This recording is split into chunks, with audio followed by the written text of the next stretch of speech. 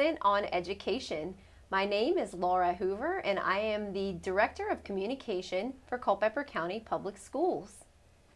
Today, I'm excited to welcome our new Director of Transportation Operations, Stephen Bagley Jr. Welcome, Stephen. Well, thank you for having me.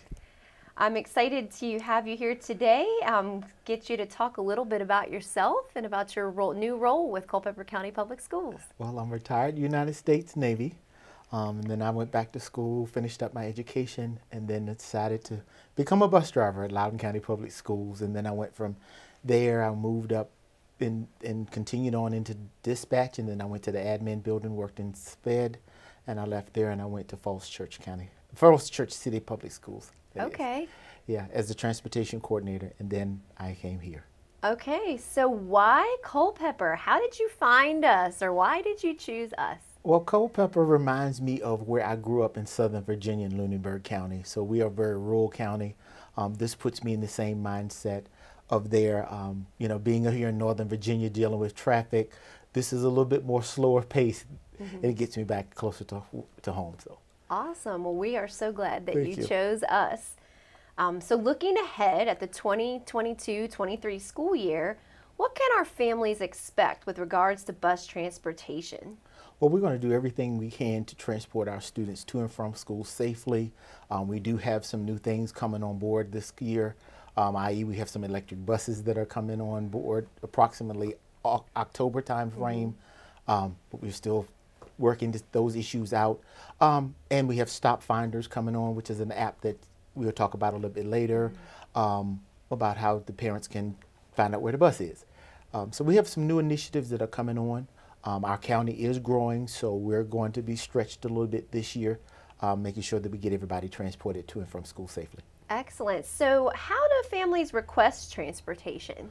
Well, they first will start off with making sure that their demographic information is up to date at their school through Parent View. Once they do that, making sure that that information is correct, it's transmitted to my office, and then we go through the process of matching it up, making sure that it is correct, that we can find the stop, find the home, and we try to match up in the city area. We try to match up to a community stop, and then out in the rural area, we're doing by house stops. Okay, so Yes. Great. So parents should do the returning student registration. That is correct. Okay, yeah, they should have just received an email about Yes. that. And if they need to know more about how to find that, you can do that on our website, culpeperschools.org. That is correct. All right, well, great. Well, that sounds good. So this past spring, we did a pilot for something called Stop Finder at A.G. Richardson. Can you tell us about that? Yes. Stop Finder is an all-in-one parent engagement app. Your parents, as a parent, you will be able to know where the bus is that your student is supposed to be on. Once you download the application, you'll be able to go to our website to pick up more information about that. We also, as your office, will be putting out some more information about that. And the parents will be able to go in and set a boundary. For instance, if it's 1 mile, 2 miles, 5 minutes, 10 minutes from their house, and the app will notify them when the bus is coming, and so that they can make sure that the student is out there to catch the bus on an appropriate time, which will be critical. As you know, we talked about this electric school buses coming. The buses do not sound like the regular diesel buses, so there's going to be 2 of them, so they'll be running around the city. They are quiet, so you won't be able to hear them coming until we put our lights on. So it's critical that our students are at their stop 5 minutes prior to their stop time, and that they're looking for the bus. Okay, now for the A.G. Richardson families, will they continue to have access to Stop Finder at the beginning of the year? The plan is that all of the elementary schools will come online in mid-September. Okay. And then shortly thereafter, then our secondary schools, which are middle schools and high school, will come on board as well. Okay, that sounds like a great plan. Now, you've mentioned the electric buses. Yes. Tell us a little bit more about adding electric buses to our fleet this year. I am excited to actually engage the electric buses. Several of my friends have already engaged the electric buses, and I'm getting good reviews about how they're handling on the buses, handling and picking up students, their reactiveness. And so I'm excited to actually get the buses in, put them through their paces. Initially, we're going to start them off with the local town runs, but we're also going to try to see if we can stretch them. According to the documentation that I've read, our buses will get anywhere between 135 and 200 miles per charge. We would not push it to the limit, but we're going to push it as close as we can to the limit to see how far we can go, and to see if they will really work for us in the future. We're looking forward to more buses coming at some point. So we're going to stretch them to the limit to see how they can, they can help us out as we go green. Awesome. Well, that sounds great. I know there's a new Clean School Bus program. Will CCPS try to take advantage of yes, that? Yes, ma'am. We are currently looking at that program that just came on board that the Vice President has announced. And so we're looking into that. More buses, more electric buses, trying to get more buses in. Awesome. As you know, our county is expanding. We have quite a few large subdivisions that are coming online very soon. So we're going to have more buses, more people, more drivers. If you're interested in driving, please come to our website and look for, we have positions out for drivers, van drivers, attendants, mechanics, mechanical apprentice. So we're looking for all positions.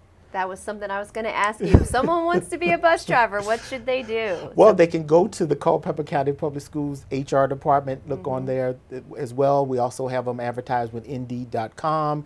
If you have any questions, you're more than welcome to give a call to my office at 540-825-5446. Awesome. Yes, I'm still learning numbers. So if you're interested in driving a bus or working in our bus garage, we need you. So yes. Definitely give us a call or check out our website. So is there anything else you'd like to share as we head into this exciting new school year? Well, I look forward to navigating this department this upcoming school year.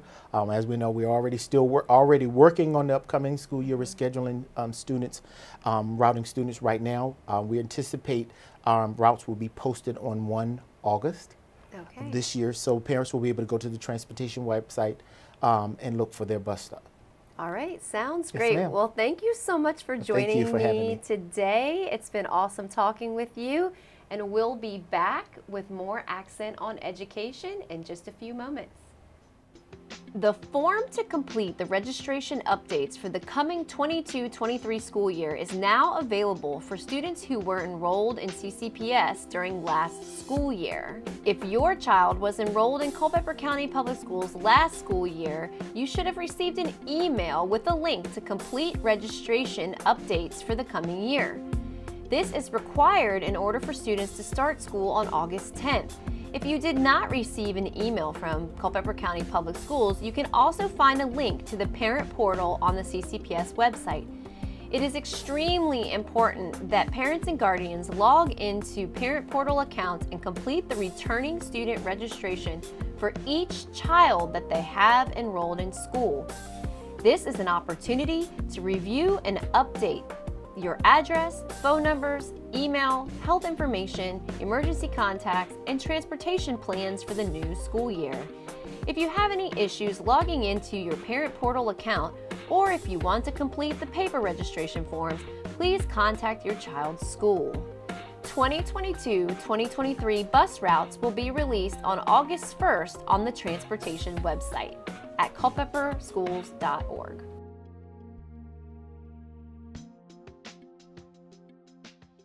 Culpeper County Public Schools is currently recruiting and hiring bus drivers and substitute bus drivers. The starting rate for a full-time bus driver is $20 an hour, and substitutes start over $17 an hour. We need you to apply online today at www.culpeperschools.org. And if you have any questions, you can give us a call at the number on your screen. Welcome back to Accent on Education. Culpeper County Public Schools is pleased to welcome new administrators to our schools for the upcoming school year. Let's take a moment to get to know them a little bit better. Tell me your name and what is your role in Culpeper County Public Schools? My name is Gary Lowe. I'm the Dean of Students at Sycamore Park Elementary School. My name is Macy Lane, and I'm the Assistant Principal at Emerald Hill. I'm Allie Hokinson. I'm the new Assistant Principal at Pearl Sample Elementary School. Hi, I'm Rose Constantini. I'm the new assistant principal at Farmington Elementary. Hello, I am Pam Gatewood, and I'm the assistant principal at Floyd T. Benz Middle School. I'm Corey Stiver, assistant principal at Floyd T. Benz Middle School. Hi, I'm Adam Pulowski. I'm the assistant principal over at Culpeper Middle School. My name is Carrie Shackleton, and I am the assistant principal at Culpeper Middle School. My name is Andrew Krismer. I am the new assistant principal here at Culpeper County High School. Tell me what you like to do for fun in or around Culpeper. I like to visit the country shop with my family and go kayaking. My favorite part of Culpeper is going downtown to Davis Street and browsing through the wonderful stores and also all of the parks that my family can enjoy. I really love going out to the Shenandoah Valley to go hiking with my 3 kids and husband. Something I enjoy doing around Culpeper is going to the new restaurant downtown, Gray's to Griddle. In Culpeper, I enjoy shopping downtown and checking out the local eateries and businesses. The kids and I enjoy going to the different parks. Culpeper has a lot of great outdoor spaces for the whole family to enjoy. I enjoy spending some time with my family. I really also greatly enjoy athletics. So my wife and I, we try to go to the Fredericksburg Nationals games. We like to go down to UVA and see UVA play. We've gone to BCU. We've seen the squirrels. So that's one of the big things. We like to travel around the area and see a lot of the baseball teams. I was a college coach before, so I'm really passionate about it. For fun, I like to take my 2 dogs to the dog park, go hiking, and walk around downtown and visit the various restaurants. What I like to do for fun here in Culpeper is I like to go specifically to Mountain Run Lake to see the lake out there. And I really just like to drive around Culpeper. It's such a pretty town.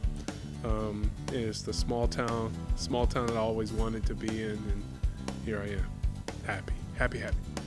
Since I've lived in Culpeper all my life, I just enjoy being here in Culpeper, hanging out with my family, and enjoying going to all the different new restaurants that now Culpeper has to offer, and seeing all the different new buildings and things that now have come to Culpeper.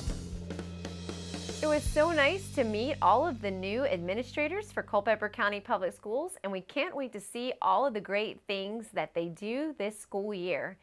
Thank you for joining me on Accent on Education. We look forward to seeing you next time.